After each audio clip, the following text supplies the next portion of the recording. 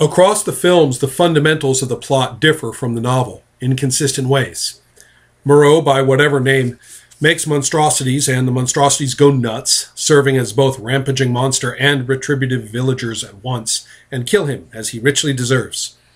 The details that deviate from the novel and make this plot into don't meddle are quite consistent. The project's goal is typically more grandiose, including improving upon humanity rather than arriving at it, outdoing or overcoming evolution, and in at least one case, eradicating evil.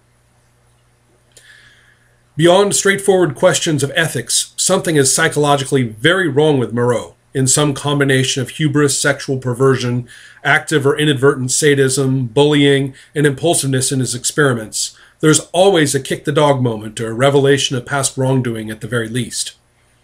His demeanor varies, but always along the mad scientist scale, whether psychopathic coldness or dysfunctional paternalism.